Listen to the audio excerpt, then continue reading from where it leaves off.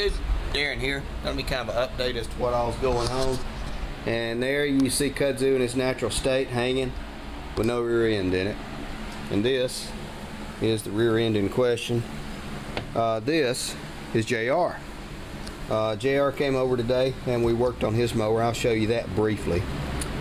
This is what I've been having a problem with, and I'll show you the problem piece.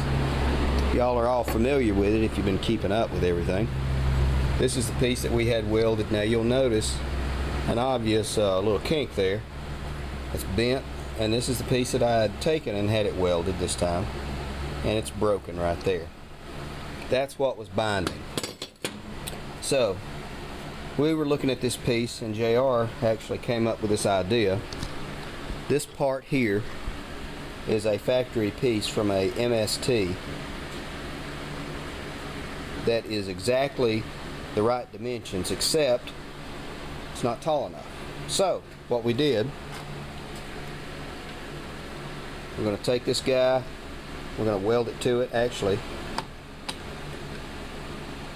we're going to cut out a section like Patrick and I did. We're going to stair step this guy, put it in there, and then we're going to weld it. Because it's going to be completely inside, we're going to weld a lot of fill around it, and then we're going to sleeve this guy, and that will take care of it. Now I want to show you this piece that we're talking about, and we're going to add another part to it so it will set like this. And of course it'll be centered. So this should take care of my problem, and I have plenty of room so we can add something around it. I can actually get a nut welded around it and reinforce it. So this should take care of the problem. This, if I have to buy it, the correct piece is going to be 60 bucks. Mama ain't happy. Hey guys, now we're back. This is the mower that JR brought over that he had. This is for cutting grass only. It's an MTD 12.5 flat head, and didn't have a deck on it. It'd been sitting out for a while. So what we did, we took the carburetor off, cleaned the carburetor. That one wouldn't work, so we put another carburetor on it, cleaned the starter up. It was sticking a little bit, and got it to where it would crank and run. Cranks and runs good. The motor was loose. We bolted it down, and then we were able to get it to move. Now the pulleys had rusted to the belts, so we had to move it back and forth a couple of times to get it to where it would roll forward and backward and everything would engage. But we still didn't have a deck on it. This is what we've been doing all morning, and I think we started around 8 this morning.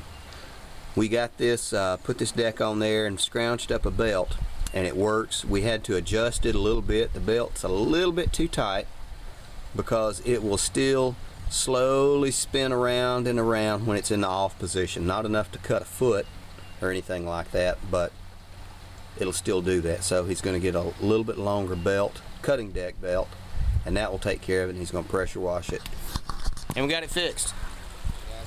We're back. More time, guys. And you can see this is the part I've gotten done. This is the other part, and we're going to bevel it.